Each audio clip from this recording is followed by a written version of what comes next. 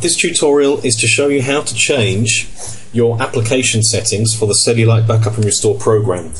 We're going to assume that you've already installed the Cellulike software on your phone. So what the first thing we need to do is find the application, and that's usually installed in the Games folder under Applications. And you find that by navigating, if you click on the menu button, navigate down to Apps, which is short for Applications, look in the Games folder,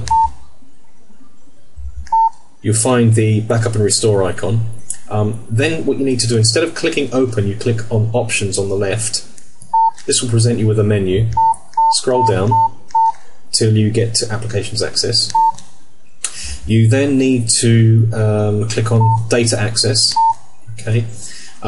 Read user data and change this to Always Allowed.